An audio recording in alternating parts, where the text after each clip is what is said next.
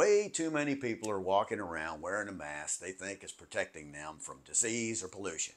But they're really getting little or no protection at all. All they're really doing is wasting their money, creating skin irritation in many cases, and help worsening an already huge international garbage problem. These people are either wearing cloth or disposable surgical masks and respirators that are either unsealed, provide very limited filtering such as with cloth masks, or worn far too long until the electrostatic charge is eliminated by dirt or moisture, since disposable masks are in constant contact with the skin. Tragically, they have a false sense of security. Conversely, there are only a handful of mask wearers who are properly protected. Those are the ones wearing quality filtering masks with high filtration of the most dangerous particles, hopefully with replaceable filters. They're wearing disposable masks which are disposed of daily, so they have not lost their electrostatic charge, a process performed by very few, if any. Unfortunately, these are creating additional garbage and need to change the masks to masks with replaceable filters. Finally, they're wearing masks tightly sealed to the face, which is very difficult to do with disposable surgical masks made with lightweight ear loops. The rest are all just wasting money and creating mountains of garbage. It's important to wear a mask that works to protect you against the hazards you are trying to protect against. Most people have no idea and think a mask is a mask. Wrong. Unfortunately, during COVID, there was a lot of conflicting, confusing, and quite frankly, bad information communicated to the public. No wonder they are making some bad decisions. The first step is for you to identify what hazards you're protecting yourself from and how big the particles are. I can tell you that the particles to be most concerned about are very small, no matter if you're hoping to protect from disease or pollution. Here are a few graphs and charts to help illustrate the size of the particles you may be trying to protect against and why a mask with high filtering capability to filter small particles with an electrostatic charge is important. In this graph, the red line indicates the 3-micron particle size that surgical masks are tested to, and the purple line, the 0.3 micron particle size to which KN95 and other respirators are tested to. The hazards to the left of the red line are smaller than the filtration efficiency to which they are tested. Those particles are filtered to a much lower efficiency, if any. That also assumes that the masks have not been worn too long and the electrostatic charge is still working. If the filter has gotten dirty or moist, it won't be working as tested. Do you see any hazards left of the red line you may want to protect against or think you already are? I bet you probably do. If so, you should be using filters that pass KN95 tests and are still electrostatically charged. This image includes the same purple and red lines, but offers a little more illustration to the scale of the particles. At this scale, the human hair looks closer to the size of a rope.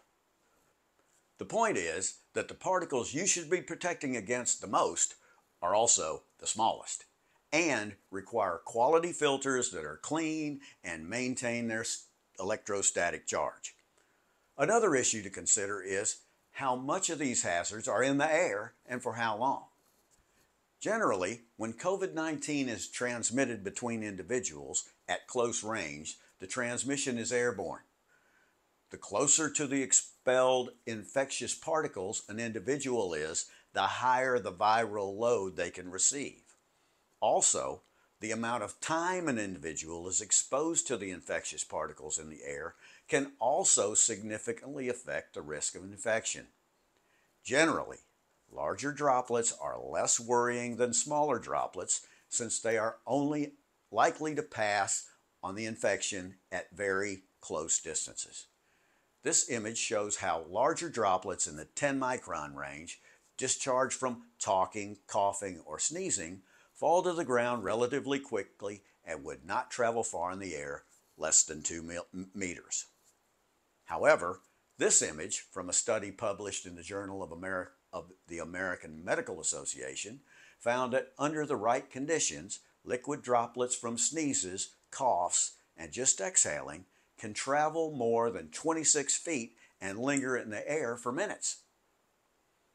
According to a study by Johnson in 2011, during speech, particles of approximately 2 micron could remain airborne for dozens of minutes.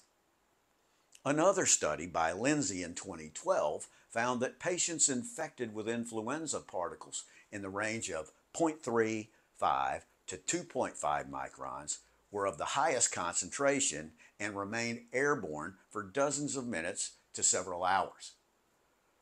This chart from First 10 EM references a prior study from the Journal of Hygiene that details the amount of particles in a cough or sneeze. As you can see, the quantity of small diameter particles are by far the most found in both a cough and a sneeze. Interestingly, the quantity found in sneezes is dramatically more than a cough. Remember that. So the next time you hear someone cough or sneeze, you should hope that they and you are properly masked. Fortunately, long-range transmission of COVID-19 is less frequent. The primary explanation of this is dilution. The farther away you are from someone talking, sneezing, or coughing, the more dilute aerosols become. The risk of aerosol transmission drops off incrementally with increasing distance. The importance of dilution of aerosols is evident in everyday life.